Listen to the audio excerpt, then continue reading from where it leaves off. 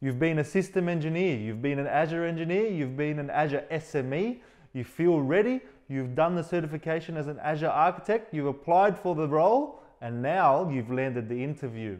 So, what can you expect in the Azure Architect interview? I'm going to go through the Azure Architect interview questions, and I'll give you some of the answers that I would say and I would like to hear from potential candidates. I've been on both sides of the Azure Architect interview. I've been the interviewer and I've been the interviewee. So I'm going to today go through the questions and answers from both perspectives. But before we get started, if you're interested in all things tech, if you're interested in Microsoft Azure, if you're interested in Microsoft Cloud in general, so 365 and Power Apps and all that sort of thing, subscribe to my channel. I'm always putting videos out there that help people get started in the cloud or get people moving from traditional system engineer roles into more Azure focused roles or more Microsoft 365 roles. Happy to help, love answering questions. I love sharing all my knowledge with people and all the experience that I've had in all my roles. Background as an IT professional. Click on the video card above. I don't know if it's going to be this side, this side, this side. I don't know, one of them. We'll decide later because I don't know which side I'm on right now. But if you're interested, click on the video card and we'll go through all the roles I've had in IT and how I went from a service desk analyst up to an Azure architect, then a principal cloud consultant, and now a director. So the Azure architect role itself, it's going to be less of an engineer role. So you're not going to be in day-to-day Azure engineering, and you're not going to be spinning up and spinning down workloads. What you're going to be more than likely doing is designing solutions in Azure. So using the best services for that customer to build services or workloads in that environment. So for an example, if you're working at a managed services provider, you might get a customer that comes and says, we want to migrate our services to Azure. We want to do a basic lift and shift of all our virtual machines in our on-premises VMware environment into Azure. Now, your role should be then to go through, as a good Azure architect, you'll go through the requirements that the customer has and you will make recommendations based on your experience and knowledge in the platform. You might turn around and say that virtual machines are not the best way forward for this customer. You might tell them that they should use SQL servers, SQL PaaS services, or something along those lines. Or you might tell them to replace some virtual machines with some SaaS or PaaS services available in Azure. That's your role, and your role is to design a solution end to end. Sometimes you get smaller projects like we need to move a single application into Azure. So your knowledge that you need to have on all the different Azure services and all the different Azure resources available has to be quite broad, and you need to be able to really pick the best solution for the customer, and you need to be able to justify that solution as well. You need to be able to give reasons why you think that is the best solution. So first question off the rank, how can I load balance web traffic in Azure? So this question has many different answers or many different possible answers. The real answer that you should be trying to articulate here is that you understand there is different types of load balancers. So Azure has internal load balancers, external load balancers, Azure Traffic Manager, Azure Front Door. You should probably talk about at least 2 or 3 of these services and maybe make a recommendation. I would also at this point be quite impressed if a candidate asked me this sort of question. So if they came back to me and they said, what type of web traffic are we actually load balancing? So is it traffic internal? Is it traffic external? How many servers are there? I would be impressed if someone came back with those type of questions, because that just shows me that they're trying to make a use case for the solution they're going to provide. So if, for example, the traffic that's being load balanced needs to be load balanced geographically, you might use Azure Traffic Manager. Another potentially good thing to do would be if you could give an example of where you have used it, even if that example might be on-prem. So for example, with Azure Traffic Manager, you might turn around and say, in traditional on-premises environments, we've used NetScalers or GSLB services to load balance traffic geographically, but in Azure, we will do it with a Azure Traffic Manager. That might be a good idea especially if you have a lot of experience in on-premises world. If you can articulate that to the interviewer, it might be a good idea to try and show them the experience you have in both sides as well, because you'll be getting a lot of customers that have environments both on-prem and in Azure, or they're on-prem and they're moving to Azure. What is considered good practice when we're talking about network designs in Azure? So it's very easy for customers and organizations and engineers and sometimes less experienced Azure architects to design what they think is a good network in Azure. But often what we see is that these networks are actually quite flat. So we see networks that are just maybe a single VNet or a couple of VNets or something like that. And those VNets are linked together, and that's considered the solution in their Azure environment. While this is good for some organizations, if you're working in a managed service provider or in a large organization, or if you're in an interview where you're going to become an Azure architect, you really need to understand the bigger solutions, because if someone needs an Azure architect, they're probably not a small shop. When we're talking about network design, we need to be a bit more detailed. For example, the way that we do Azure networks, or the way that we would design a new Azure network, is that we will always suggest that the customer does a hub and spoke sort of topology. So we generally have a firewall sitting in the hub, and then we have VNets off that hub that are peered, and they all route via the firewalls. This is probably the best way, because then you can have a DMZ, you can have a production, you can have an application, and we like to group all the services. So for example, all the shared services will be in their own subnet, all of the DMZ services will be in their own subnet, all of the firewall services will be in their own subnet, and then we peer it like that. So it ends up being more of a traditional network design, something that you would usually see on-prem, but we replicate it in Azure. And if you actually look at what Microsoft now call good practice, they will always suggest that you do a hub and spoke design. And they will usually recommend that you use an Azure firewall as your firewall, so the native Azure firewall.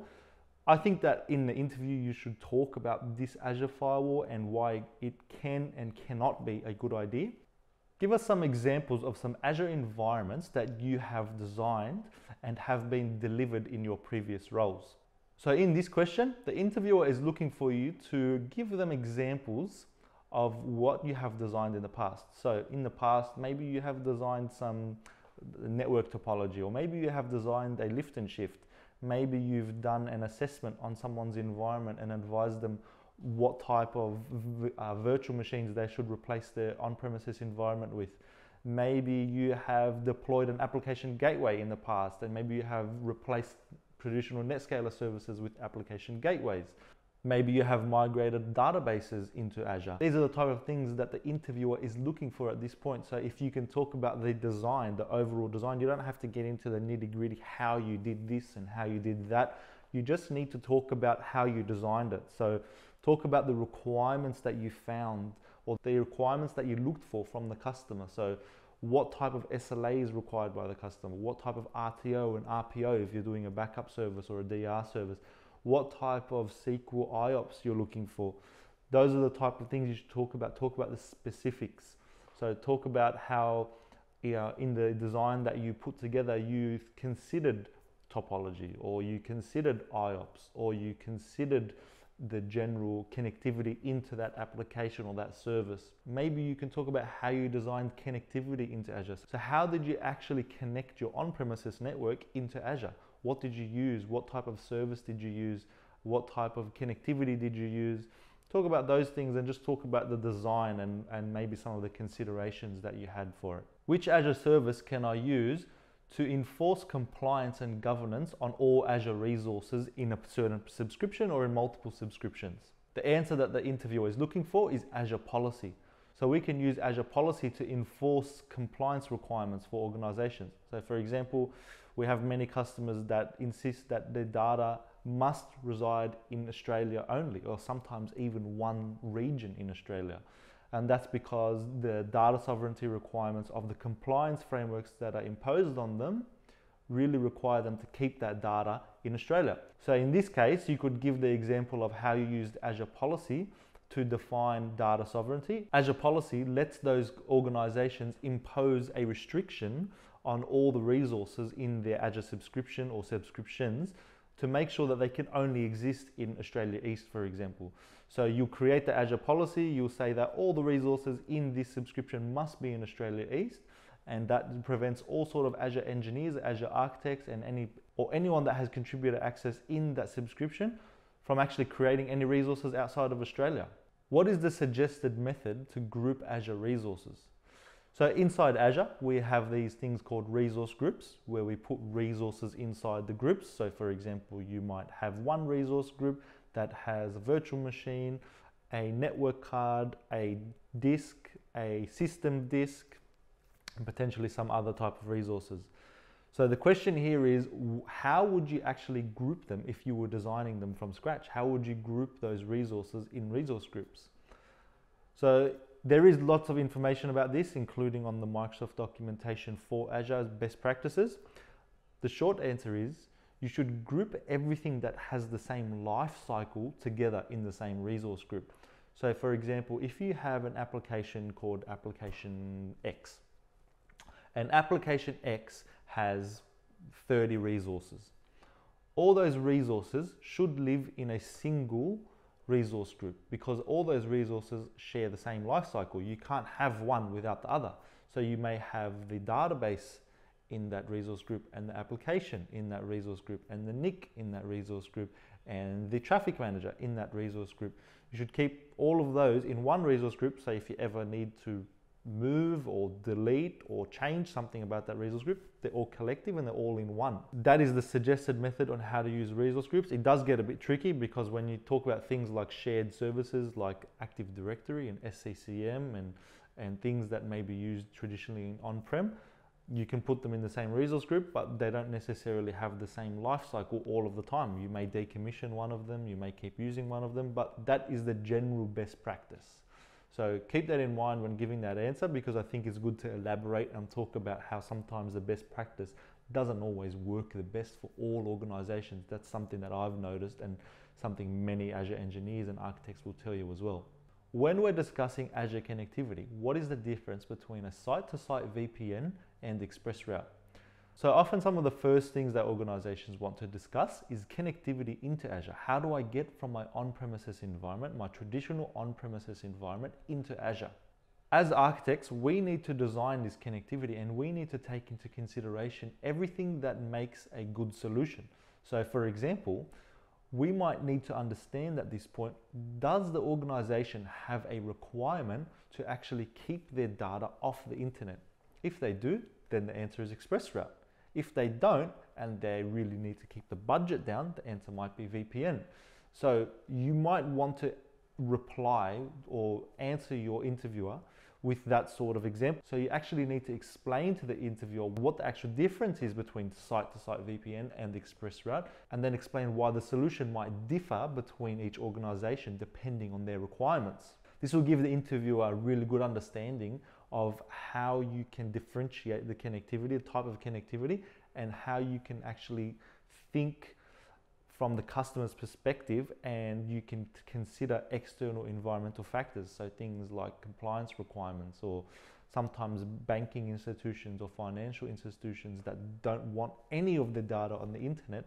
This might be a very strong requirement. So you really need to consider it in your architecture.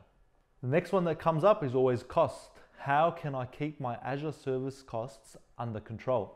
So there's many different third-party vendors that do this sort of thing. They do cost management in Azure, but really what we need to know is how we can do it natively, because we generally don't want to sell the customer something extra if there is actually something available inside the Azure subscription for them to use.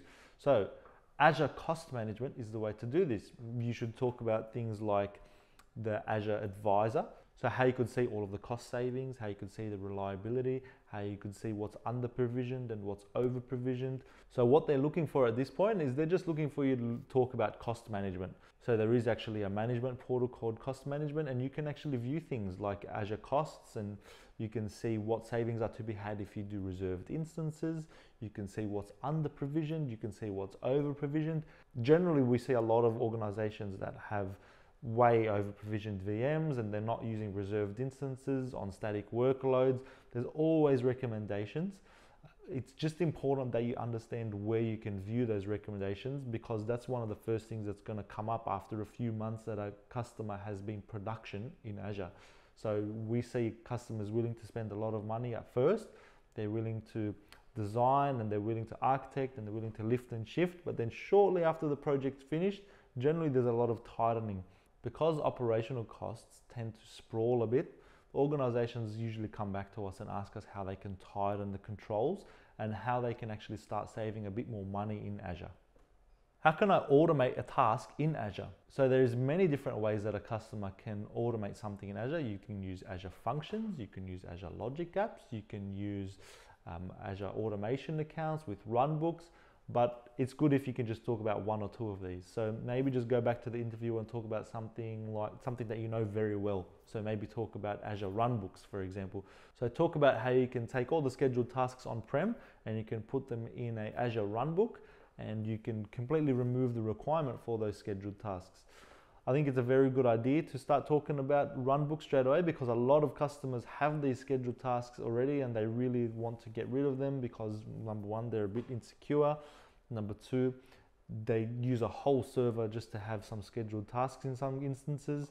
So it's good if they can actually remove that server and not pay for another server, especially if they're doing a lift and shift into Azure, and they can actually just utilize a service inside Azure that lets them do it in a serverless sort of fashion. Talk about automation of logic apps. If you've done any sort of logic apps, great experience to have. Maybe you can talk about some sort of logic app that you've created in the past. If you haven't created one, I suggest maybe just do one before an interview. I like to always ask about these sort of things because we get a lot of customers coming to us and saying that they're looking for a certain automation, but they don't know how to do it, and we always seem to be able to deliver it with a logic app. So think about how you can actually create one maybe in your current organization, or maybe do one for fun on the weekend. I like to do those sort of things in my spare time, but I know a lot of people don't. All right then, good luck with your interview. I hope I've been somewhat helpful to you. If you think that you have any comments or suggestions, drop them in the comment section below. And if you want to hear about any other roles, or if you want to hear about anything else related to M365 or Azure or cloud or just tech roles in general, let me know. We'll make a video about it. Don't forget to hit that like button, hit the subscribe button if you want to see more. And again, good luck with your interview.